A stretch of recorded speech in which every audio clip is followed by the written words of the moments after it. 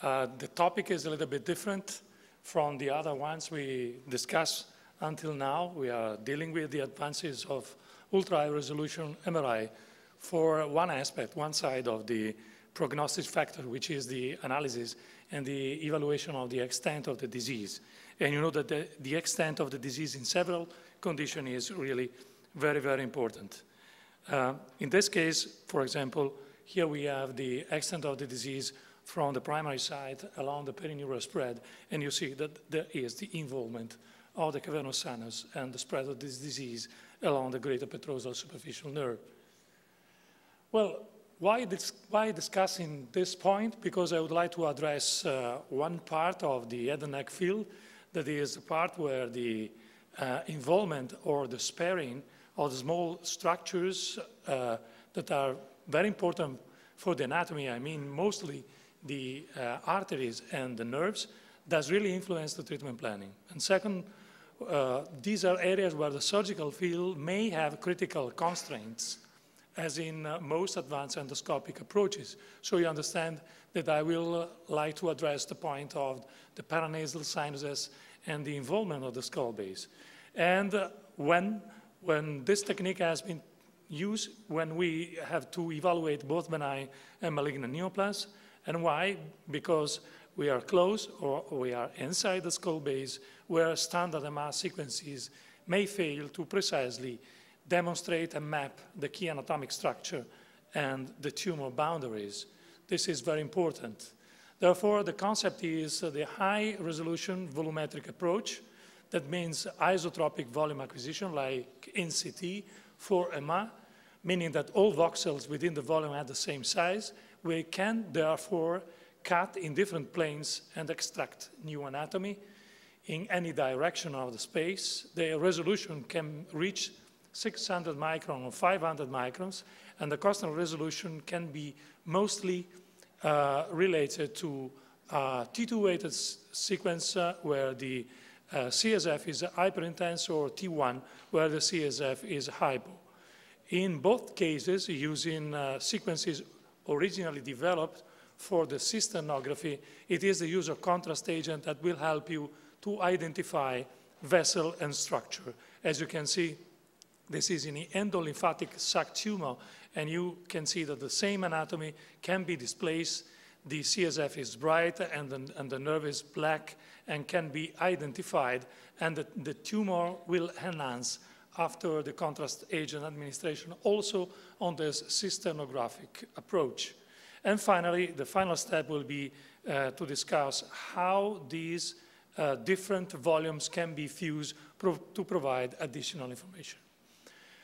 Being still in the technical part, this is part of the conventional study. This is a young patient with a complex teratoma, and the planning of the very large tumor will consider the part of the lesion extended at the level of the skull base and the changes in the Meckel cave, and also the changes in the soft tissues and the presence of a collection that is located very close to the Eustachian tube.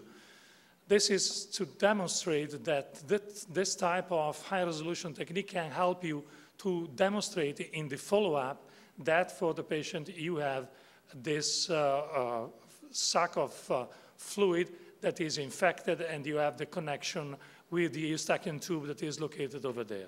Well, what about the technique? In the standard sequence we are using, when we're addressing lesion close to the skull base, we use the volume interpolated breath hold technique with the isotropic, with the possibility of covering 12 centimeters in 4 minutes. And we're dealing with skull-based lesion.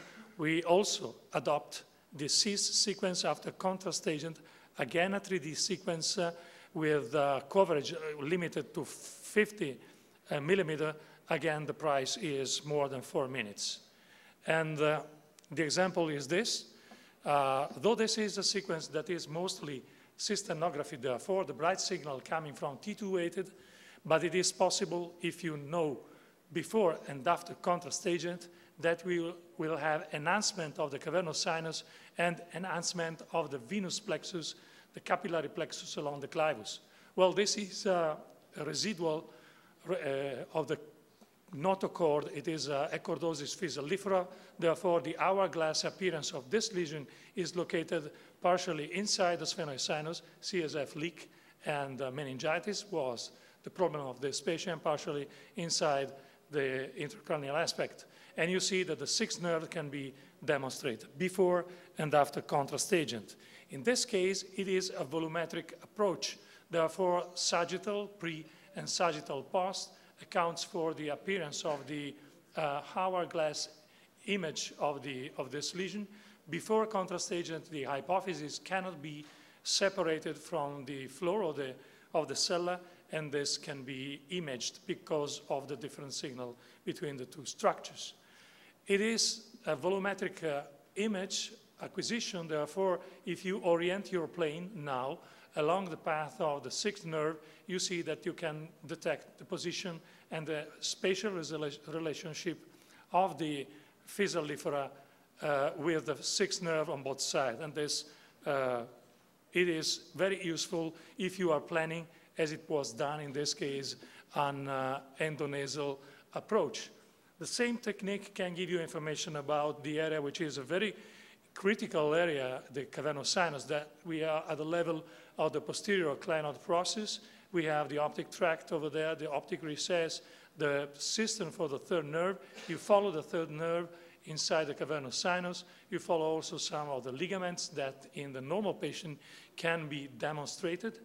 Moving from this point posterior in the cella to a more anterior point, you can also see the chiasm and the optic nerve, and the anterior clinoid is over there, the superior orbital fissure, and if you follow the superior orbital fissure, the third nerve is there, and the other nerves along the lateral part of the cavernous sinus can be detected. This is not a normal patient, but instead it is a patient with a schwannoma that is located close to the area of the foramen ovale. It is actually modifying the size of the foramen ovale and displacing the third branch of the trigeminal nerve. Well, this type of approach can be used also in malignant tumor. This one is a tumor that spread into through the superior orbital fissure along the third nerve. You see the tumor arose from the skin, and the patient refused to have the exenteration of the orbit, and then the tumor was following the optic nerve and reaching the apex of the orbit. And you can see that at this time also, if you compare the right side and the left side of the third nerve, you can see that there is a difference in signal, and the patient received surgery reaching this area. A similar approach, I mean the demonstration of the structure located at this level of the central skull base, is present in this hypophyseal tumor that is mostly characterized by the involvement of the bones. You know perfectly this is the foramen ovale, and the tumor is invading the bone, and it is modifying the position of the cistern. So again, here we can detect the third and the abnormal position of the third, not only on the coronal plane, but using, again, this 3D approach, you can also provide information about the low signal you pack like a plexiglass, large 5 or 6 millimeter, and then you can follow the path of the third nerve, which is hypointense, and of the posterior communicating artery, and describe the relationship and understand why the cistern of the third has been retracted toward the skull base.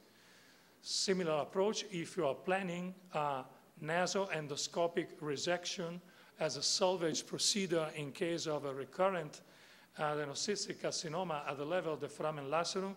You see the internal carotid artery. You see again the structure that point toward the central skull base. The third is located close to this point, and you also see this is the third on one side and the third on the other side, and also the variation like in this fetal arrangement of the polygon of Willis that can be demonstrated by imaging.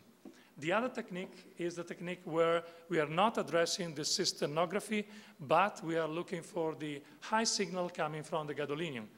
In this technique, we are dealing with a juvenile angiofibroma, the juvenile recurrent angiofibroma is again spreading and involving the foramen lacerum. You see that this is the third nerve, which is a black signal running through this cavernous sinus that can be detected on the axle. Then you pick up the same volume, you rearrange the volume, you have the third nerve over there and the third nerve in the other position. If you move down, you can also, even in this case, detect the sixth nerve, and which has been displaced by the residual juvenile angiofibroma post-surgery that is displacing also the muscle of the inferior rectus muscle at this level. So we are at the level of the inferior and superior orbital fissure. And if you move again, we see that on the normal side, we have the second branch on the trigeminal nerve. On the other side, we have the Meckel cave displaced by the tumor. And this high-resolution techniques shows two linear hypointense structures that are there. And these are the two structures. So the sagittal point at this level shows second branch of the trigeminal nerve. If you rearrange the plan of reconstruction at this level, you see again the second branch of the trigeminal nerve, which has been displaced and displaced laterally by means of the residual tumor. This technique can also apply to the assessment of the involvement of the orbit by means of the tumor. This is a neuroendocrine paranasal sinus tumor that will displace the middle orbital wall. You can see that this in FAT-SAT sequence, there is actually the enhancement at this level. There are two parts of the medial wall of the orbit. One has been displaced, the other is a cell, ethmoidal cell. You see that anteriorly you have just one layer of enhancement. Posteriorly, you have two layers of enhancement. One is inside the cell, the other one is outside, and in between, like in a sandwich, the ham corresponds to the lamella of the bone. So you know now that there is displacement, and this one is the periorbita, which shows enhancement, not present on the opposite orbit, and if you go posteriorly, you see that there is enhancement of the periorbita and there is enhancement of the mucosa investing the ethmoidal cell. So this can give you information about the relationship of the tumor with the orbit. The last example is regarding the combination of the multiple volume. This one is chondrosarcoma, myxoid chondrosarcoma that has been partially treated a week ago. I was in the OR with a surgeon and through the endoscopic approach. The question and the project was, we have to control the left carotid artery, which is the least involved artery. So this is a cone beam computed tomography with a patient lying down, 200 micron. CIS is 550, this is 600, this is 500. You can use the open source software to register all those images. Then you can have the bone overlap to the CIS sequence with the gadolinium, and you see the carotid artery is over there. If you also fuse the time of flight with the vessel, you understand where is the right, mostly involved carotid artery, where is the left, and where is the part of the lesion inside the cerebellopontine angle. If you use the same volume and you cut the volume in the coronal plane, this is the right coronal internal carotid artery. This is the intracavernous part. This is outside the cavernous sinus. The third is there. The Meckel cave has been displaced. And particularly important, this is the way the left carotid artery has been displaced, and this was resected by endoscopic surgery at that moment. And then the second part of the treatment will leave surely residual tumor that should be treated by means of the carbon ion radiation therapy. This is the axial plane. Again, you see where is the internal carotid artery on this side, and also the relationship of the tumor with the trigeminal nerve. Its portion has been displaced by this tumor growing inside and beyond the cerebellum-pontine angle. Therefore, a take-home message is that complex surgical procedure as those addressing tumor embedded in skull base may benefit from a thorough demonstration of the key anatomy and tumor boundaries. And the volumetric high-resolution techniques may improve pre-treatment planning. Thank you very much for attention.